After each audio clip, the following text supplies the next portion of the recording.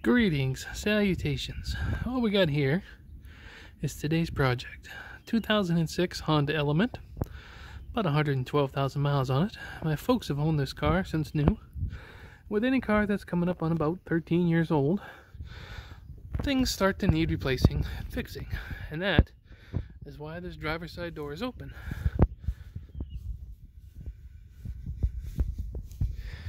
What we got here today is we got the power window switch right there, and the driver's side sticks, and I've got a replacement switch, and I'm going to pop this off and put it on. This should be a pretty straightforward repair.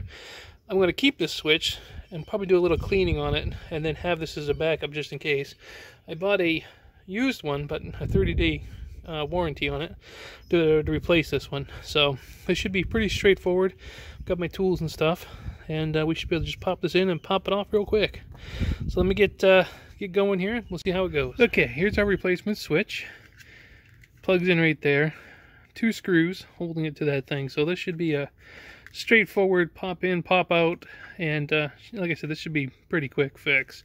But that's all there is to it. So let's pop off the plastic trim piece and see what we get to look at, and see if this is as easy as it looks like it's going to be. Okay, I took the tool, put it down underneath this thing, pop it up, and now you can see it's popped up. Now in theory, you pull this back, and it is a little tricky when I see in the things. You gotta slide this whole thing back and get it to pop off. So let me use both hands here so I don't end up breaking anything. Okay, once you slide it back, you pop it out, and there you go. Now here's our switch we're gonna do. There's 2 screws holding it on, so we'll pop those off and then we'll unplug it. And that's of course your power mirror up there, but pretty straightforward. So let me get a screwdriver and make sure this thing comes off. As you can see, it comes out.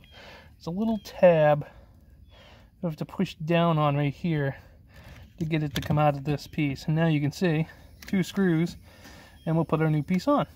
Pretty straightforward. I got it off.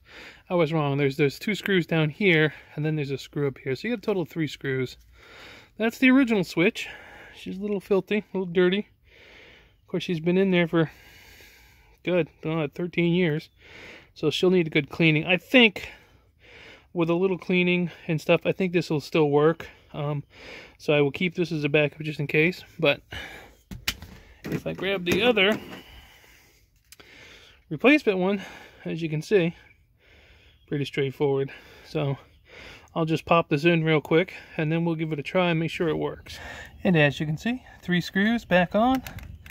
All we gotta do is plug that back in, pop it back down, and then we'll and as you can see, you kind of push it down a little bit, slide it all the way forward, and the wire's back here real close, so you got to kind of wiggle it, and once you get it down in there, you just give it a good bang and it pops everything right back into place like it's brand new.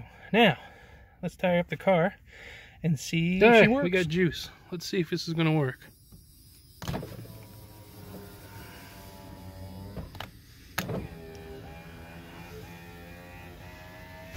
Works good. Now let's see if the auto switch works, because you do have to reprogram it sometimes for the auto, but it might just work. Nope. Okay. The guy who watched the video about said you had to do that. What you have to do is get all the way up, all the way down, hold it for 2 seconds, all the way up, hold it for 2 seconds, and in theory the auto button should work now. Look at that. Like butter. There you go. That is how you replace the window switch in a 2006 Honda Element. Good times, good times. Thanks for watching. We'll catch you in the next video.